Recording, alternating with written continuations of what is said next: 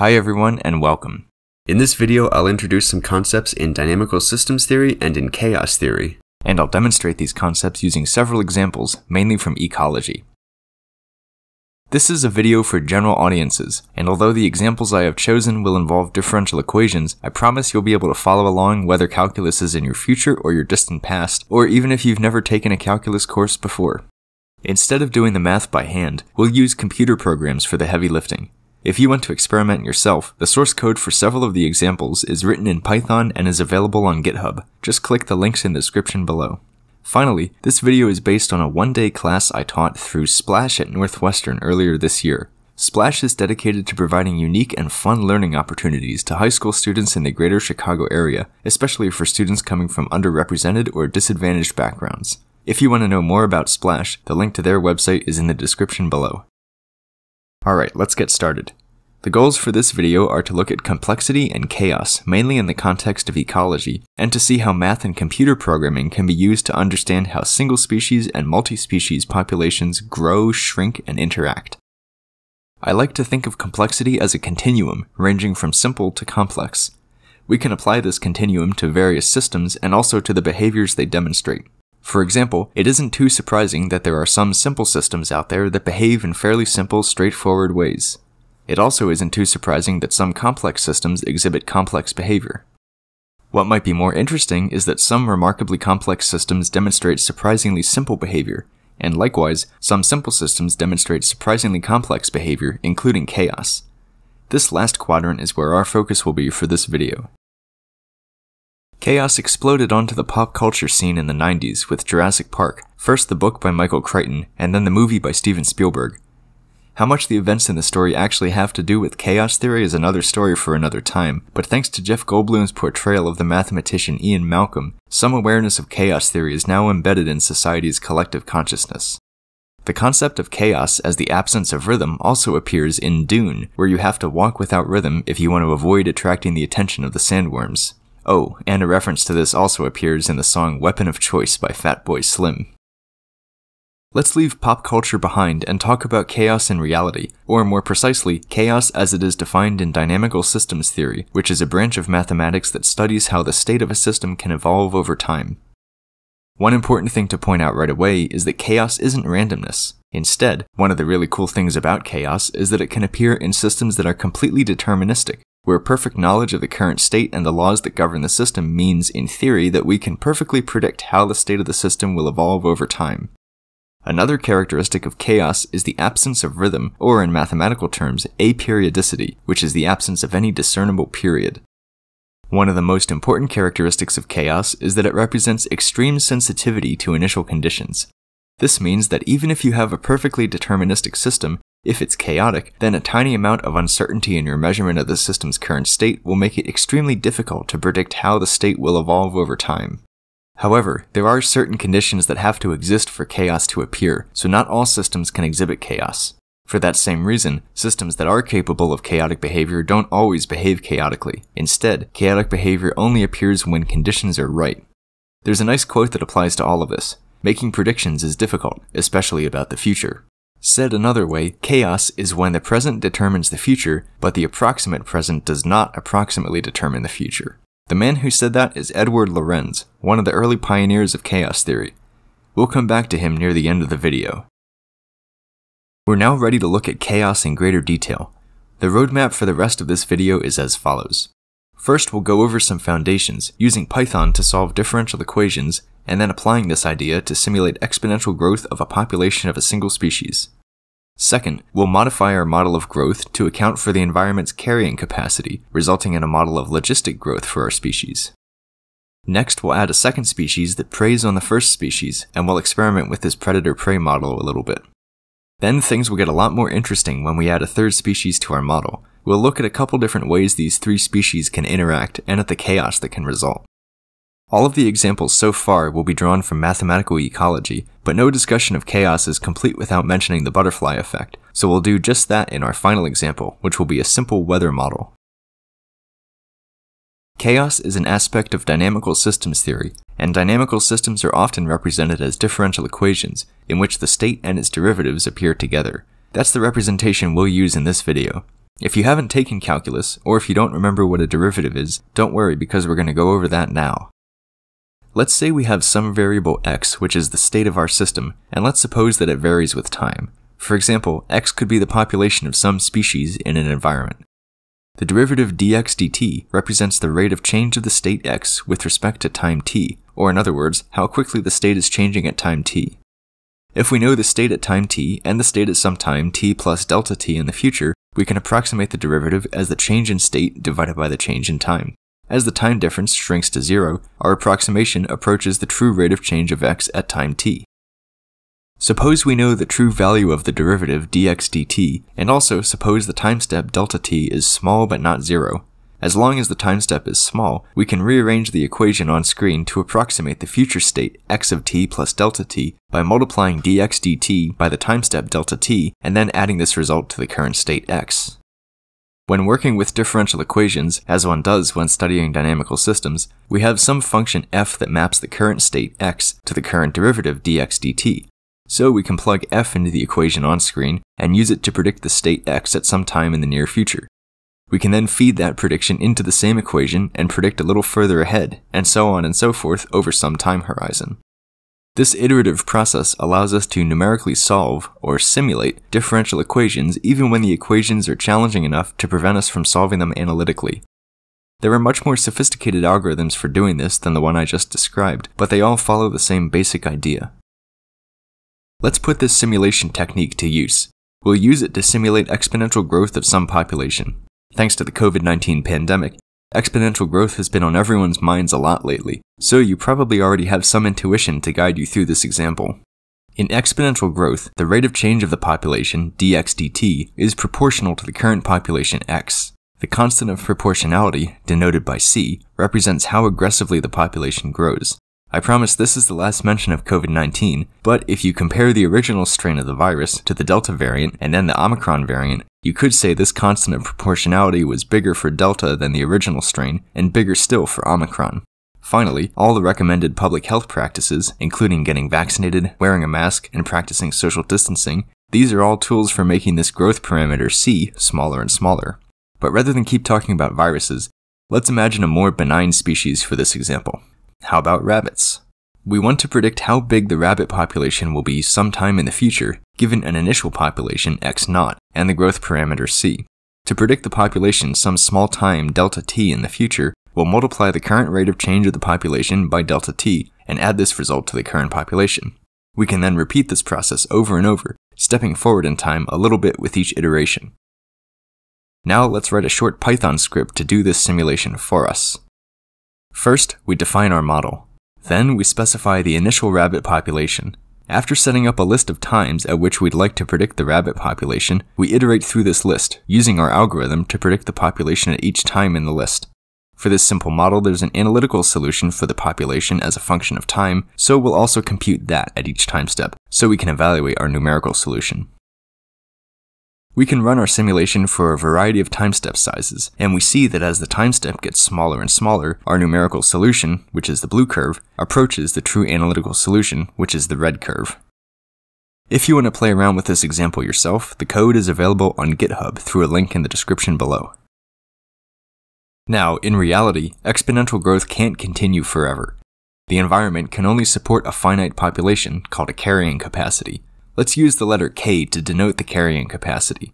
Another way to think about the carrying capacity is that once the population gets big enough, everyone's competing for resources, and this slows down the rate at which everyone can reproduce. This competition for resources results in something called logistic growth, modeled by the equation on the right, where the growth starts off fast but slows down as the population X approaches the carrying capacity K. Even with this simple simulation, though, we can ask a couple of questions about the mathematical model. First, what is the limit of the growth rate as the population approaches the carrying capacity? Well, it's going to be 0, because as x approaches k, the term inside the parentheses approaches 0.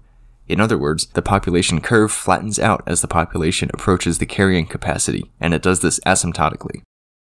Second, what does the population growth look like at really low populations, far away from the carrying capacity? Well, in this limit, the term inside the parentheses is close to 1, so the growth looks exponential when the population is much smaller than the carrying capacity. Again, you can play around with this code on GitHub if you want to experiment further. Let's increase the complexity of our model just a little bit by adding a second species. We'll keep the logistic growth model for our rabbit population, denoted now by x1, but we'll add a predator species, let's say foxes, with its own population denoted by x2. Foxes prey on rabbits, so the two populations will be coupled. The number of interspecies encounters depends on both population sizes, and we can represent this by the product of the two population sizes, x1 times x2. These interspecies interactions will hurt the rabbit population growth rate by some amount, and they'll help the fox population growth rate by some other amount. Also, without rabbits to eat, the fox population will decay exponentially, either through starvation, or if you prefer to think of it differently, through migration, as the foxes migrate to an environment with more food. Now let's simulate this predator-prey model. Once again, the code for this model is available on GitHub. In this animation, I'm steadily increasing the carrying capacity and plotting steady-state behavior of the rabbit and fox populations, long after any initial transient effects have faded away.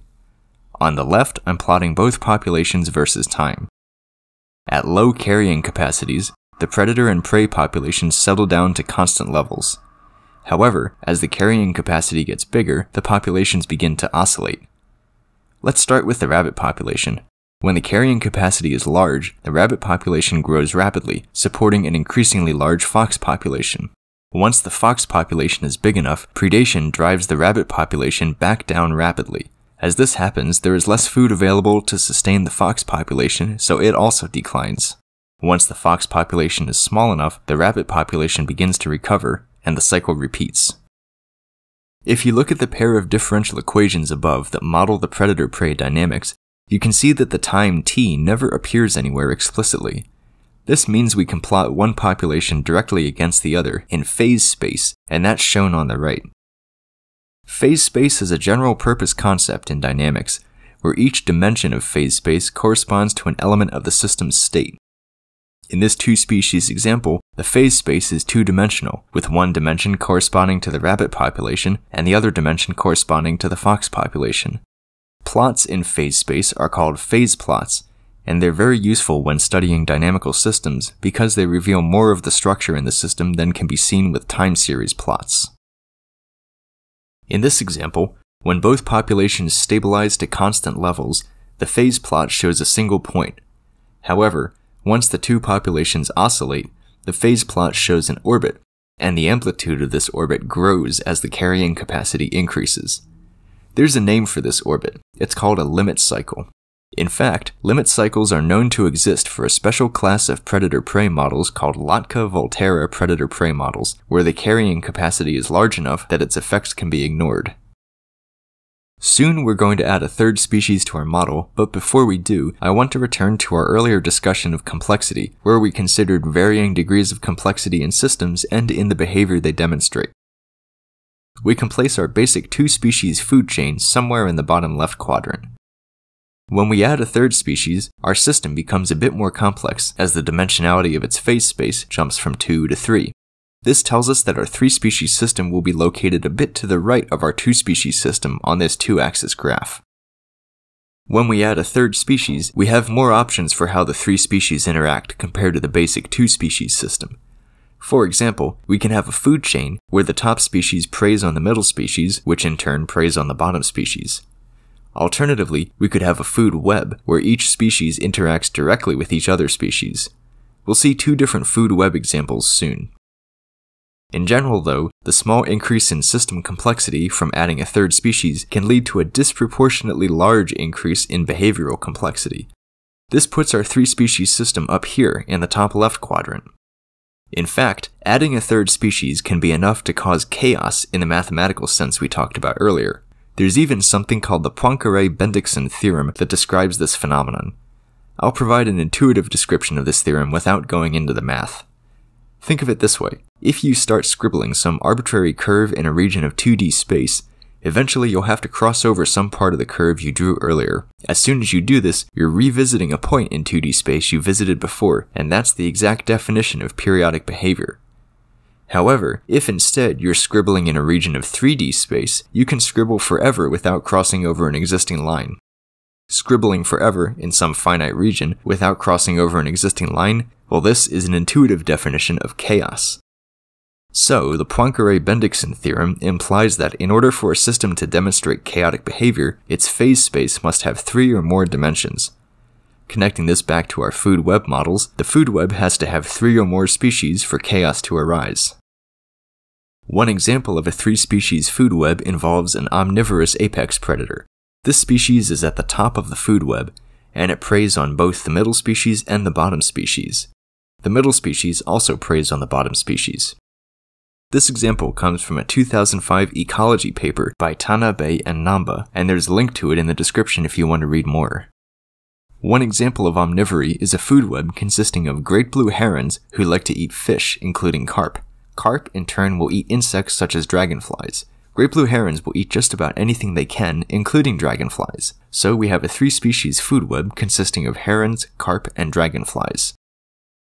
I'm simulating this food web and plotting the solution in 3-dimensional phase space on the left. I'll get to the right-hand plot in just a second. I'm also treating the rate at which the top species preys on the bottom species as a knob that I can turn up or down to see the effect of omnivory on the food web's behavior. At low top versus bottom predation rates, the 3-species populations eventually converge to stable levels indicated by a single point in phase space. However, once the predation rate is big enough, the populations start to fluctuate, and in phase space, the point becomes an orbit, or in other words, a limit cycle.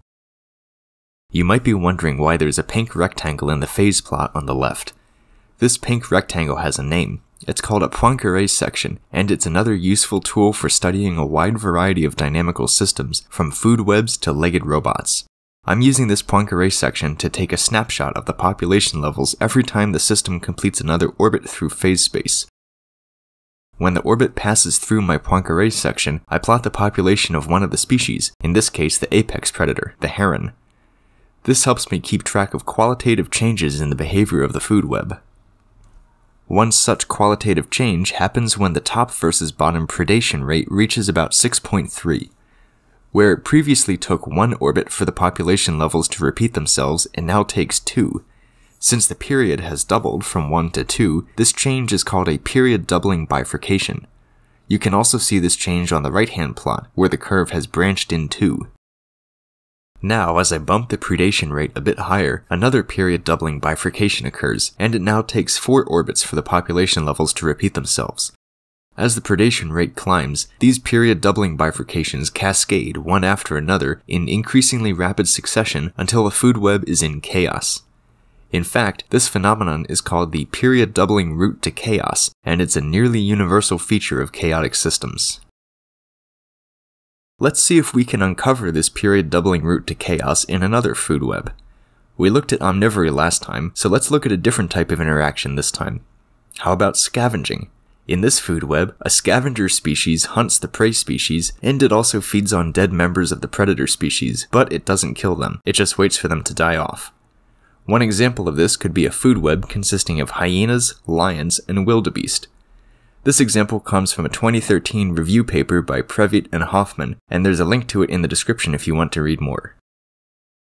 The setup for this example is pretty much the same as last time. In this example, I'm varying the rate at which the scavenger population dies off. I'm plotting the steady-state behavior of the food web in phase space on the left, and the pink rectangle represents my Poincare section. On the right, as with the previous example, I'm plotting the predator population every time the orbit passes through the Poincare section. At low scavenger die-off rates, the population levels are stable. As the scavenger die-off rate goes up a bit, the population levels start to oscillate. Once the scavenger die-off rate climbs above about 5, the food web begins the period doubling route to chaos, much like we saw in the previous example with omnivory. Chaos is in full swing once the scavenger die-off rate is around 11. Interestingly, there follows a brief window of order, but then chaos resumes again at a die-off rate around 12. However, what happens next is even more interesting. As the scavenger die-off rate climbs higher and higher, the system undergoes a cascade of period halving bifurcations leading away from chaos back to order, culminating in stable population levels once the scavenger die-off rate is around 17 or higher. What can we take away from everything we've learned about chaos so far? The first takeaway is that given the interpretation of chaos as extreme sensitivity to initial conditions, we have to be careful when forecasting into the future, given that all measurements have some degree of uncertainty. Weather forecasts are a perfect example of this unpredictability. Meteorologists mitigate this uncertainty using ensemble forecasting, in which a distribution of initial conditions is simulated forward in time. The extent to which these points spread out over the course of simulation provides some idea of the range of possible outcomes, as well as some idea of which outcomes are most likely.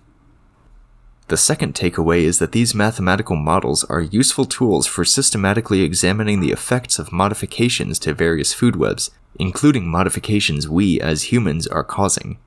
From both a practical standpoint and an ethical standpoint, performing controlled ecological experiments is very difficult, so mathematical modeling and simulation can help us as we work towards responsible ecological stewardship. Here are a couple examples where modeling and simulation could help. Recently, there has been interest in using CRISPR to introduce a gene for sterility into mosquito populations in an attempt to fight mosquito-borne diseases like malaria, Zika, and dengue fever. From a public health perspective, this might seem promising, but there are additional ecological considerations, one of which is that mosquitoes are pollinators for a variety of plants, and plants are the foundation of most food webs, so inducing sterility in certain mosquito populations could have long-term ecological repercussions. Here's a second example. In the Florida Everglades, invasive Burmese pythons are threatening native mammal and bird populations. However, Currylow et al. Recently observed that the native bobcat population seems to be developing a taste for python, and they hope this could restore balance to the Everglades ecosystem. That about wraps it up for our discussion of mathematical ecology. At the beginning of this video, I promised we'd talk about the butterfly effect, and now it's finally time to do just that. We've actually seen the butterfly effect already in this video. It's just a nickname for extreme sensitivity to initial conditions, one of the hallmarks of chaos. The name comes from a rhetorical question. Does the flap of a butterfly's wings in Brazil set off a tornado in Texas? This was the title of a talk about chaos given by Edward Lorenz, a meteorologist and mathematician who discovered chaotic behavior in a simplified weather model, in which the atmosphere is represented as a thin layer of fluid that is heated from below and cooled from above. This model produces trajectories that eventually orbit chaotically around a strange attractor, which, coincidentally, looks kind of like the wings of a butterfly. In case you want to experiment with Lorenz's model, the code for reproducing this animation is available on GitHub. I'll close by reiterating Lorenz's description of chaos, when the present determines the future, but the approximate present does not approximately determine the future. Let's recap what we did in this video. We modeled different kinds of interspecies interaction with differential equations, and we used Python to simulate these models. We saw the importance of each species to its food web, including prey, predators, omnivores, and scavengers. We also saw that, at least under certain conditions, chaos can arise in food webs consisting of 3 or more species, demonstrating that, indeed, some simple systems are capable of surprisingly complex behavior. We also discussed some of the implications of all this as it relates to uncertainty mitigation and to responsible stewardship. I hope this video has helped feed your curiosity about applying math and programming to dynamical systems and to real-world problems. If you'd like to learn more, feel free to check out the links to publications and code in the description below. Thanks for watching.